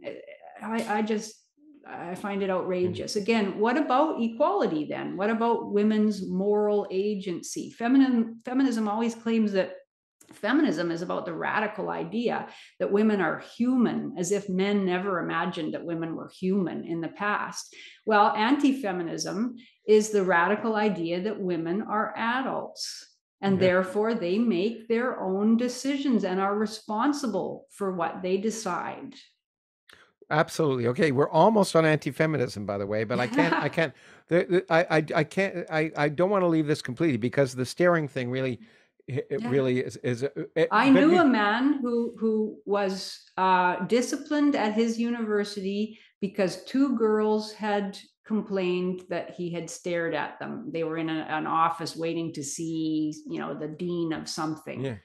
And he didn't even know what they were talking about. Maybe he was staring at them, maybe he was thinking about something and his gaze just happened to go over in their direction. Maybe he was trying to remember whether he'd known one of them in high school. I mean, it's just ridiculous. I don't know. I've been made uncomfortable by somebody staring at me, so I get up and move, or I say stop staring. You respond like an adult. But what I want to point out is that now it's gone from campus. I was informed by a TV producer when we were talking about doing a show that Netflix, I think it is, has new rules on the set. You're not allowed to stare at anyone for more than 4 seconds on the Wow. set. So how you can have a conversation is you have to is amazing to me. But that's one of the rules. The other one is that you're not allowed to exchange phone numbers, which is amazing because I do think many people end up with their spouses based on people they met at work at some level. It's where do you meet people, Mm-hmm. and so this kind of notion that normal adult intercourse, and by intercourse I mean social intercourse, is forbidden. If you're interested in someone, you're when you're having conversation with them, you're actually looking at them, and how you can tell the difference between that kind of stare and another stare is so that kind of notion that humans can't interact, that interaction itself is dangerous, that normal interaction is dangerous, is such a sad idea. It's a more than anything, I find it tragic. It's tragic. It's toxic. It's toxic, of course, to good human relationships, and it's what makes me think that at some level, whether consciously or unconsciously, this whole project is intended to destroy human community. It's intended to destroy everything that is good between men and women. It's intended to break the pair bond between men and women, which is the foundation of a flourishing society. And obviously it's intended to make men extremely uncomfortable in their own skins. They're attacked for the way they sit. Remember, there was a big campaign about man spreading some time ago. You're not allowed to sit with your knees apart. You're everything, the way men look at women, a nice comment that a man might make, hey, honey, you're looking beautiful. Well, maybe that's inappropriate, but a lot of women enjoy it. It might make their day. Everything a man says or does is now potentially if not criminal, at least, somehow disreputable. And it's also, I think it ruins women too, because it teaches them to second guess everything that they experience. It gives some, perhaps women who are disordered in their thinking, a very dangerous kind of narcissistic pleasure in accusing and berating men. And it's just it's a recipe for social dysfunction, which you've argued that feminism is. But as we get about to get there, you basically say that feeling of before we leave campuses, that young boys go in and they're told at the very beginning, they experience classes, generally are forced to have some classes where they're told that they're responsible for the inequity and rape in society and pedophilia. And that they're ultimately, as you've written, second-class citizens in both rights, financial aid, special programs, and support systems. So, in some sense, they're already made to feel like they have an original sin just for being male. Yeah, for being born male. And that's why I have argued that feminism is a kind of religion. But it's a religion that has no notion of an all-forgiving God. It has no idea of redemption. You can confess your sins all you want. You can declare yourself guilty, but you can't have your sins washed away, because you just have to keep apologizing for being male. That original sin will stay there forever. It is really a gruesome, inverted version of Christianity, I think. Yeah, no, I've heard that regarding all the secular wokeness, is that the difference between secular religion and regular religion is there's no redemption. Yeah. I mean, I'm not religious, as you know, I'm a vocal atheist, but at least the conventional religions, most of them, not all of them, have this notion of redemption. Well, Christianity has very strongly the idea that God loves people, and that all have fallen short of the glory of God. Everyone is a sinner. Everyone, needs to seek forgiveness and redemption. But feminism doesn't have that. Women, which by the way, I should point out that also bothers me just as much. By the way, but anyway, they're Christian. At least it believes that the line between good and evil goes through every human heart. Feminism does not believe that. Yeah. And no, I agree. And anyway, let's get there finally. Why are you, so your first video, why you said, why am I an anti-feminist? We've sort of alluded it in many ways, but I want you to, basically you argue several things that you claim feminism was never all about: equality, etc. So maybe you could talk about it a little bit, and then I want to talk about this new series of videos on the history of feminism, which confront conventional wisdom. But first, why are you an anti-feminist? I should just mention, Larry, that I just got a notice saying my internet connection is unstable, which is a very bad sign. So if I blank out, you'll know it's something going on here on my end. As long as your internet connection doesn't later on sue you for abuse, we're okay. Right, exactly. It didn't consent to this long interview. So why am I an anti-feminist? Well, just because feminism, I think, we have already alluded to it. I see feminism as the ultimate hypocrisy. I believe it is based on dishonesty and it is based on hatred. I really honestly believe that feminism is a hate movement. Its object is to stir up hatred against men, and it is fueled by irrational hatred, especially stoked by a belief in lies about the past, about the universal oppression of women by men. So that's really my stance. And a lot of people would counter and say, but hold on, feminism was just trying to counter the fact that women couldn't vote, couldn't work, etc. It was really trying to right wrongs. And what would your response be? My response is, unfortunately, that isn't the case. And this is now my big hobby horse. And it's why I would encourage anybody who has doubts about what I've said, what I am saying now, to take a look at Studio B. I knew this before because I had read feminist history, but I didn't realize it as extensively as I know it now, having done this dedicated research over the last 6 to 8 months, and I'm continuing to do more. But it was never a movement that was at all interested in equality. It was always angry.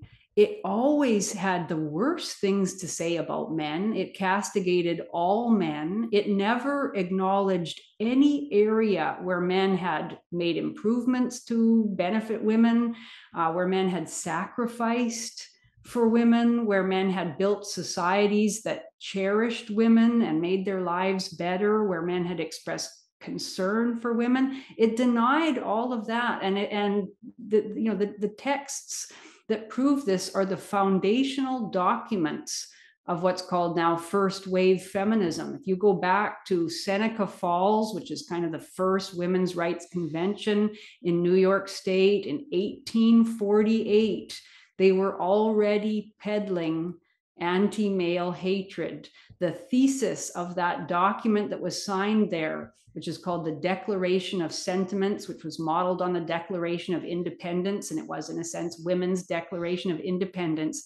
The thesis of that document is that the entire history of mankind is the history of repeated injuries and usurpation on the part of men toward women, the object of which was to establish an absolute tyranny by man over woman. And then they have all these points underneath where they attempt to prove this, including objectively false claims, such as that all colleges were closed to women. Not true. There were colleges specifically dedicated to giving women a very good education equivalent to men from very early in the 19th century. So, and there are many other, we won't go into all of we can go like when you in your history, I'll just give some of the titles of some of the, we won't have time to go into them, but people can read them. First of all, never about equality. Feminism was never about equality. Feminism was about destroying the family. You have it, and maybe I'd like to go into this one about the vote, because it's another sort of misperception that women, women were not allowed to vote, and feminism was about getting the vote. It was about the infantilization of men, the victimhood craze in early feminism. So victimhood isn't a new thing. You'd argue it goes back all pathological male sexuality in feminism. How the future was female goes way back in the history of women. How 19th century women got away with murder.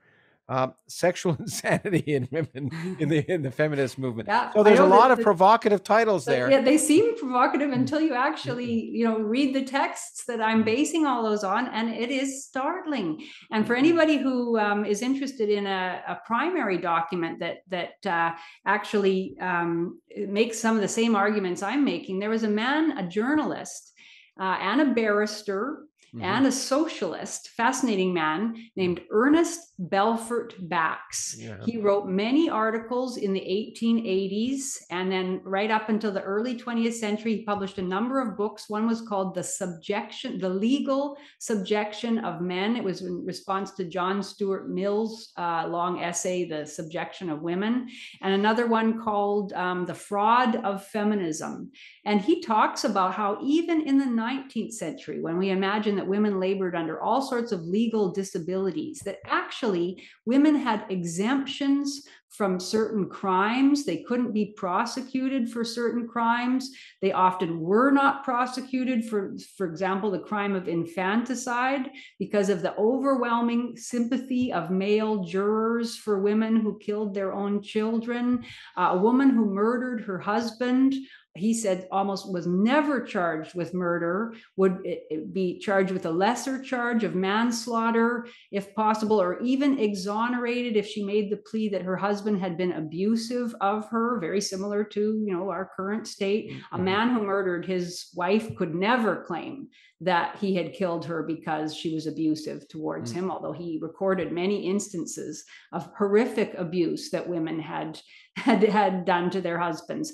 And he at that time said that feminism had swept through British society. He was a Brit, swept through to such an extent that two contradictory and competing claims were both accepted as true.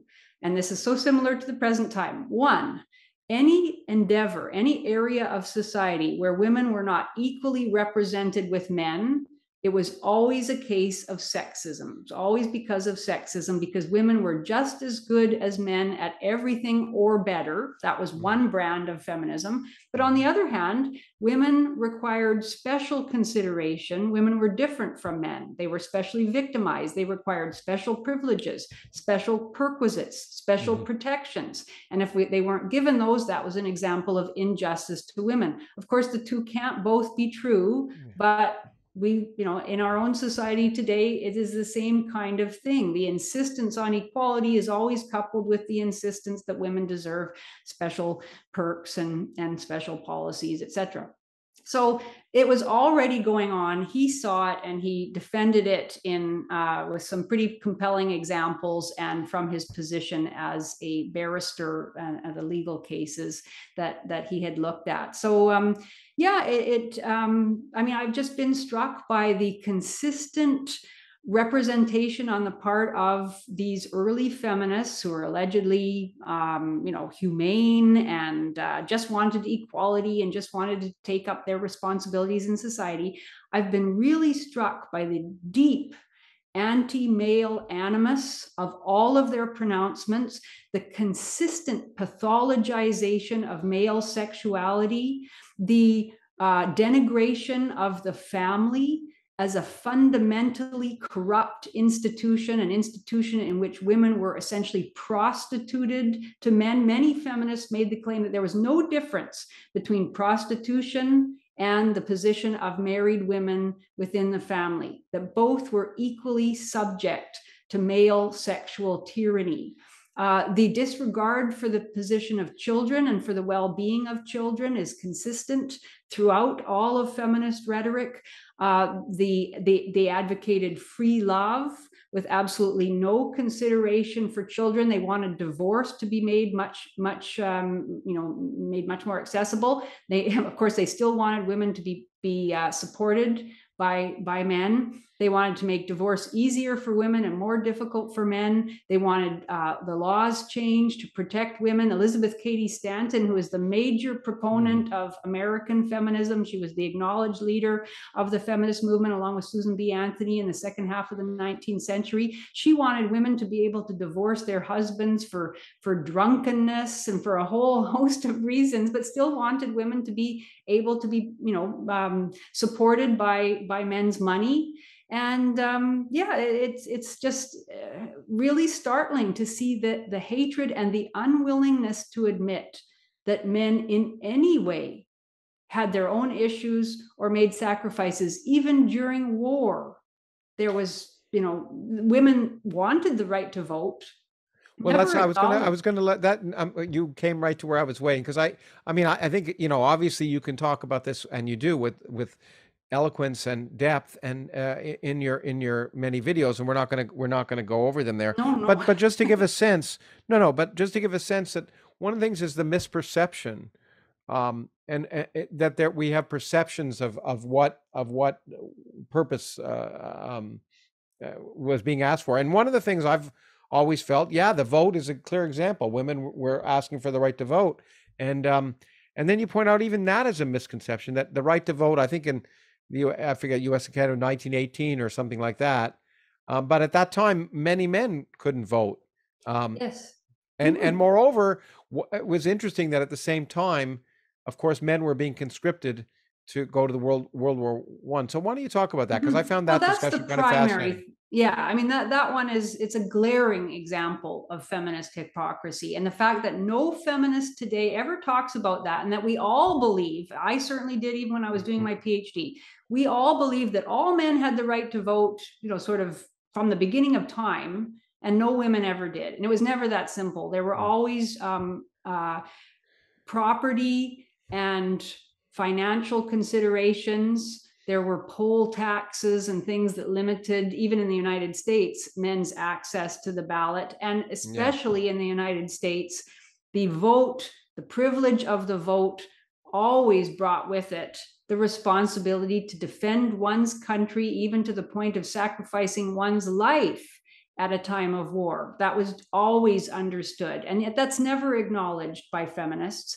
The other thing that's really shocking in the British and Canadian cases is that even at the point of World War I, 40% of British and Canadian men, working class men, didn't have the right to vote. Because of these property and income qualifications. And the thing about all of this romanticization of the suffragettes and their struggle, throughout the 19th century, there was a move to expand democracy incrementally. In the early 19th century, very, very few, a tiny percentage of men could vote in federal elections, national elections. In 1832, it was expanded to about 1 in 6 adult men. In 1864, the Second Reform Act expanded the vote to some percentage of urban working class men. In 1884, it was expanded again to some percentage of rural working class men. Always there were these property and income considerations. So the fact that that was never mentioned by the suffragettes, and that they were willing to watch these young men who did not themselves have a vote go off and die or be maimed in the trenches of Europe and say nothing, and still continue to insist that women were uniquely oppressed because they didn't have the rights they imagine men have. I mean, I just find that stunning. And at the same time, the very same women who in Britain, they were extremely violent. They set homes on fire. They firebombed post offices. They had arson campaigns. There were fires burning for years across Britain in a mass terrorist campaign by suffragettes who are now lionized as these heroines of equality, once the war started, they suspended their agitation for the vote. Oh, they also attacked police officers and parliamentarians. They tried to assassinate Sir Herbert Asquith when he was riding in an open motor carriage. I mean, it was just like they were terrorists. And yet we're now supposed to imagine that they were somehow justified in their incendiary rage, as I titled the video on them. And then once the war started, they suspended their agitation for the vote, and they started the white feather campaign. Many of the same women who went around pinning white feathers in the lapels of any man not in military uniform that they saw, in order to shame those men into signing up for the war effort. And they succeeded. Many men afterwards recounted their experience. Some of these were men who were home from the war. Yeah, from or had won medals, or had won medals. Had won medals for bravery. One man had his hand blown off. He showed the woman his stump while she was putting the white feather in his lapel. Some were underage, and they were so shamed by being repeatedly given the white feather that they went and signed up and were then, killed or hurt, or just experienced the hell of the First World War. And this is the attitude of those women that we now lionize as courageous defenders of equality, at this utter inability to see the humanity of men, of their own fathers and brothers and sons, and the willingness, even then, of many people to turn a blind eye to their violence and their hypocrisy. So that's the kind of thing that I want to highlight, really, in the series. And that's what I wanted to give you a chance to give a highlight of that. And one of the reasons I wanted to focus on the vote issue is because, there will be a lot of people. I mean, of course, most of them will complain about this without ever having listened to you on this podcast. But those who listen, there'll be some people who vehemently disagree, which is allowed. But one of the things I want to point out is that episodes like that, the vote, point out things that are surprising, that basically cause you to sit back and think, what I always thought might be wrong. And that's one of the reasons why people like you and others, and maybe me and others, shouldn't be silenced, in the sense that you could actually listen, even if you disagree, listen to that episode of the vote and say, wow, I didn't know those facts about men and not being able to vote, or about other things. And so that's what's so important about the freedom of speech, as my wife again was putting it to me the other day, is freedom of speech is really freedom to listen. If you don't have that opportunity to listen, you'll never learn that you're wrong. And that's what my old late friend Christopher Hitchens argued was the most important part of keeping freedom of speech. And so I wanted to give a chance to talk about that. And I'm sure, as I was going to say near the end of this, I'm sure my bet is that I'll be castigated more for my allowing you to be on than what you have to say. But in any case, we'll have to see about that. But I want to close, because we've gone for 2 hours, and I've loved the discussion. I really appreciate your being both so eloquent and honest about these things, which is I always have appreciated about you. You point out that basically we're stuck already. We're not doomed, but we're stuck. That feminist theory is already sort of accepted. It's the accepted part of universities and university departments, not just English departments where it used to be, but now science departments, and now institutions and science, that women are inherently oppressed, and we have to do something about it. We're now seeing a similar, in the last 5 years, critical race theory has become the accepted, adopted orthodoxy. Yeah. And with a very similar thing, where facts don't necessarily, if you question the empirical basis, you're immediately condemned for this. Yeah.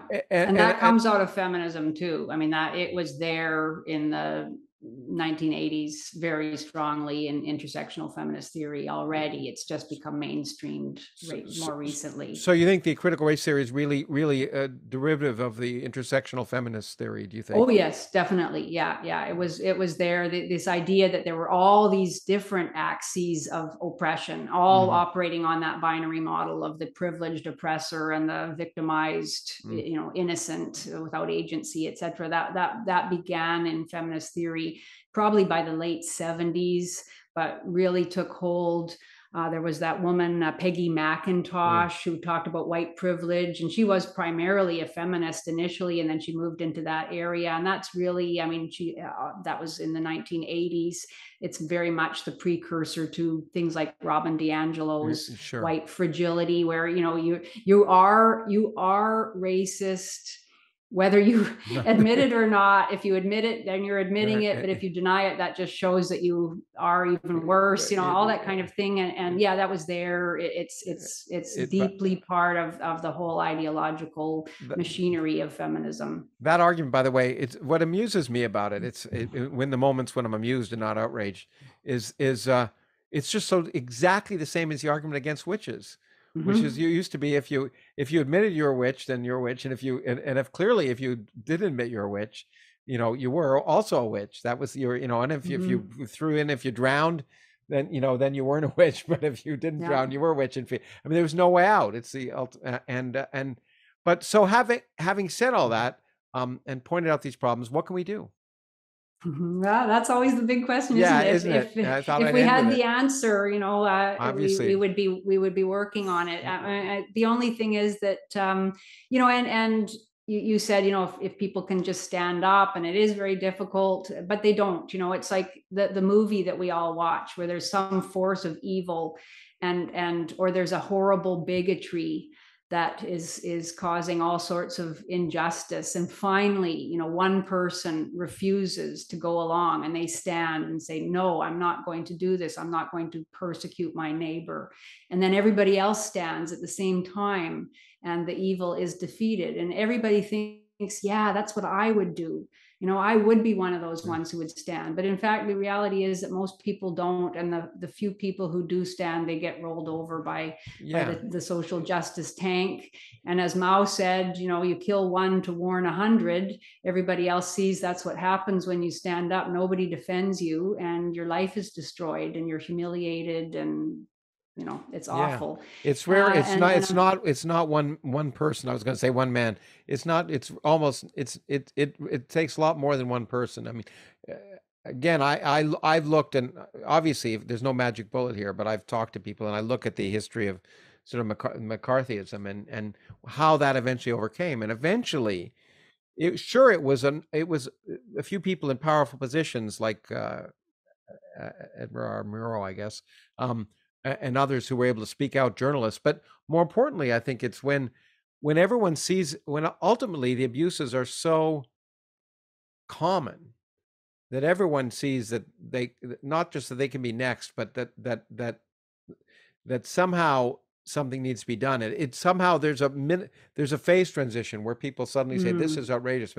And that unfortunately means, as a number of people who are close to me have said, it's going to get worse before it gets better. Get worse. Yeah. Yes. And there's a grim satisfaction to be taken in that, unfortunately, especially for people like us who have now left academia, is that we will see that some of those who have been the head of the mobs, who have gone for good people on trivial grounds, that they themselves will be attacked, and they themselves will be persecuted, and it will go on. And as you say, until it finally stops, or until the whole system kind of collapses. I mean, I'm all in favor of trying to start new institutions, building new universities from the ground up based on merit. We long ago abandoned merit. We allowed there to be a competing good, and that competing good was justice, or social justice, not justice, equality, all of that sort of thing. And we have to get back to saying that merit can be the only good. Truth can be the only good, not these other, inclusion, equity, etc. And that is possible. I don't see it happening very much yet, although there certainly are organizations that are attempting to resist and to bring sanity back to these institutions, but hopefully they will grow. And I look, I used to think, look, we agree that Sandy has to come back. I'm more sanguine. I'm all in favor of new institutions. I've been part of new institutions. I think it's a great example, but I don't think that's the solution. I think there are lots of people, and the majority of my colleagues and colleagues in institutions who still believe in all of those principles and are working towards them. And in physics, they're working together to understand the nature of reality. It's not as if it's true that there's a sickness in a bunch of academic institutions, but it's not as if those institutions are irredeemable. And I think ultimately the solution is going to happen within them, and it's not going to happen because one or two other institutions get created. Yeah. That's my own view in any case. Could well be. I do agree with you. It'll probably take a lot of time. 1,000 points of light, as someone used to say, but I also think it requires people being courageous enough to talk about this, which is why I was so happy to be able to have you on, and why I enjoy listening to you and talking to you. And I recommend, again, whether you agree or disagree, for people to listen to some of the videos to get some of the information, and decide, and based on an informed decision, an informed consent about whether whether they agree or disagree. So thank you so much, Janice. Thank you very much. That was lovely. Really enjoyed it. I hope you enjoyed it. I did too. I kind of knew I would with you, or I hoped I'd rise to the occasion of talking to you. So thank you for that. Well, thank you.